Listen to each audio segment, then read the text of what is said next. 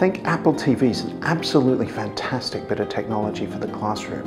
It gives the teacher the ability to share what's on their iPad with everybody in the class, or the school in the case of an Apple TV used with a projector and an assembly.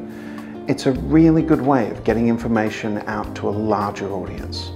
Some apps will allow you to display different content than you see on your iPad with a TV or projector, so that you can guide classes with information that's relevant to you on your iPad and information relevant to the class on the big screen. You can also give students access to the Apple TV, so you can ask them to share what they've done on the big screen using the mirroring technology. Apple TV has been really popular within the home environment for quite a while now, but it's in education that we really see the benefits of Airplay mirroring and a few other great features.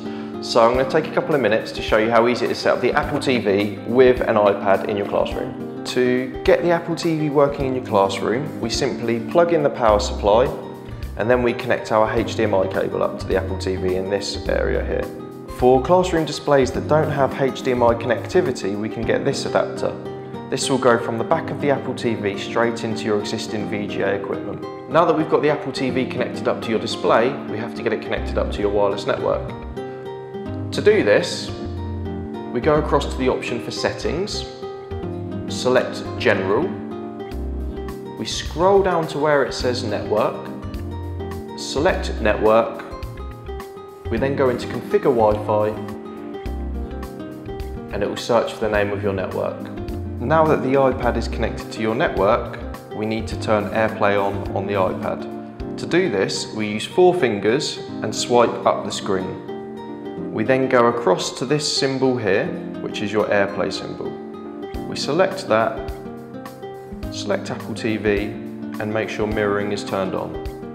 As the teacher, everything that I can see on my iPad, I can see on the classroom display.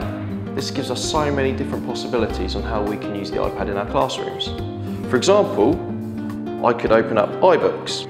So if we were doing a class reading session, I could choose different areas of the book that I would want different students to read, simply by highlighting it. And by looking at the classroom display, my students would know exactly when I would like them to read, because I would assign them a colour at the beginning of the lesson. Another way Airplay mirroring works really well in the classroom is if one of my students had done a great bit of work on an app, for example, like Keynote. I could ask them to send it instantly up to the classroom display, as long as Airplay is turned on their iPad, so they're able to share their work with their fellow students. So you've got a really interactive classroom experience. Unlike older classroom technologies, we're now able to draw on a huge amount of content quickly and easily, using apps such as TED Talk or YouTube, and we can instantly share it with all our students.